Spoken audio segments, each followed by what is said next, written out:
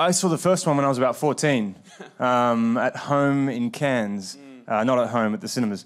But I remember what excited me and kind of scared me at the time was the moonlight effect when Geoffrey Rush comes out from under the stairs with the black pearl and turns into a skeleton with the moonlight. And I remember loving it and seeing, and thinking there'd been nothing that had done that, attempted to do that so far in cinema.